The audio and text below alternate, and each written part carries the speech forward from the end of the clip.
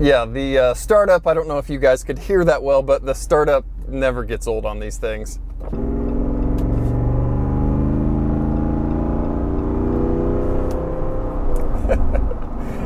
It just accelerates very well. What's going on, guys, and welcome to today's video. And we have not had a JL out of the shop in quite a while after being lifted, modified, whatever. So I thought we'd do our normal walk around, go out and drive this thing and show you guys this cool 392 Wrangler. So guys, this is a 2022 392 Wrangler. It is not a Extreme Recon edition. It is just a 392. But the customer wanted 37-inch tall tires on this thing, and Mopar does not have a 2-inch lift kit at this time, at least available. So since the 392 is already about 1 inch taller than a standard Rubicon, I went ahead and just threw a 1-inch spacer in the front and a 1-inch spacer in the rear. And all I was trying to do was get just a little bit more ground clearance or wheel clearance in the wheel wells for 37's. Now he chose to go with some Moto Metal 20-inch wheels here, wrapped in those Falcon Wild Peak ATs, and honestly, it really doesn't look too bad on this thing. Up front, we threw the Mopar little grill hoop accessory piece here, and then some 7-inch Mopar lights, and then some 5-inch Mopar lights, all wired to that factory Mopar accessory switch. We did throw the Mopar winch bracket with the Mopar Warren winch, which always looks pretty cool tucked down in that Mopar metal bumper. Now you guys already know the deal about Wranglers, or the 392s I should say, but cool Jeeps, obviously. We did throw the spare tire bracket and reinforcement there to help hold the big 37. And then last but not least, some amp power steps on this thing, which are pretty cool. They definitely help you get in and out, but still tuck up out of the way. So let's go out and drive this thing and see how 37's feel on a 392. Yeah, the startup, I don't know if you guys could hear that well, but the startup never gets old on these things. Now, one thing I was kind of interested or concerned, or I don't know what word you want to use, is this being a 392 without Extreme Recon. It just gets 373 axle gears instead of the Extreme Recon's 456 gearing. And again, I didn't know, was it going to feel kind of slow or underpowered with the 373 gearing, but even a normal V6 Wrangler with the 8-speed, they still feel great with the Mopar lift and wheels and tires. So obviously this thing should feel completely fine. Now again, this one does not have a Mopar 2-inch lift because at this time there is no lift available, but these already have the cool Fox shocks and sit up a little bit taller than a normal Rubicon anyways, like we were talking about. So with those 1-inch spacers on this 392, it in theory should be sitting 2 inches taller than a standard Rubicon. So roughly on a Mopar 2-inch lift, kind of.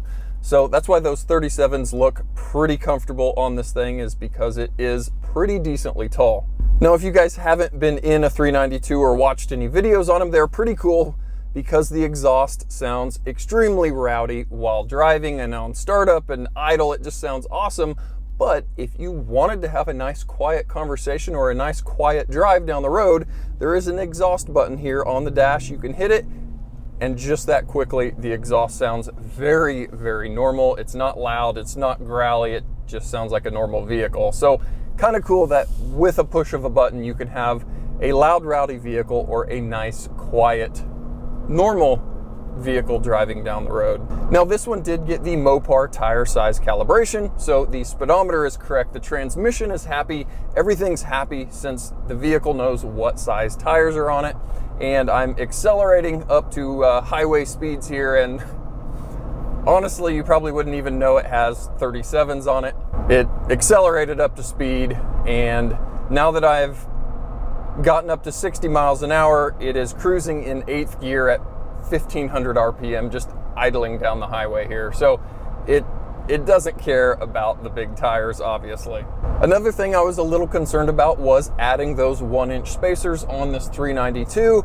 Didn't know if it was going to make it ride any firmer, if the shocks were going to be at the end of their travel, but honestly, driving this thing around, it feels completely normal just with that little 1-inch added height.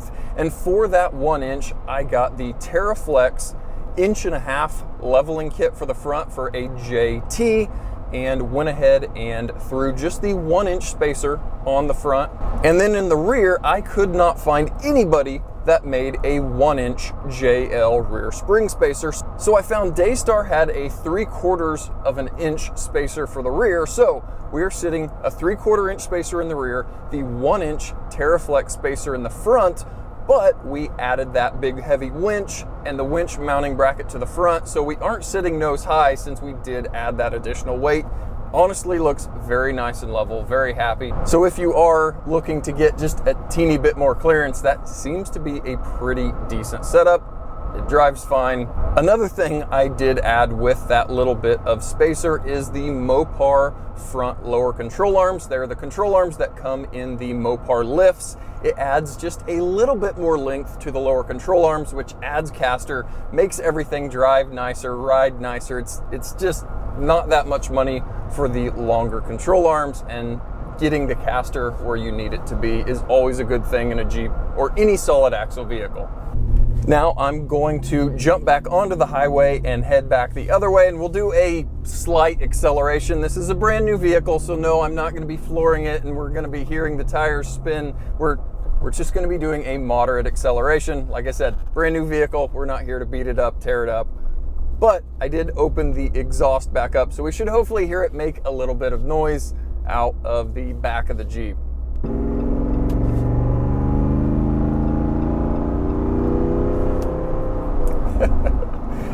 It just accelerates very well. Honestly, like I said before, you wouldn't really know it's got 37s on it. It feels great. Ton of power, ton of torque. And again, this one's just the 373 geared normal 392. It's not the Extreme Recon with 456 gear. So you can only imagine that thing would accelerate even better, more rapidly, torquier, all of those good words. So guys, I don't know. The 392, it's obviously very expensive to play, but man, it makes good noise and it moves down the road extremely well.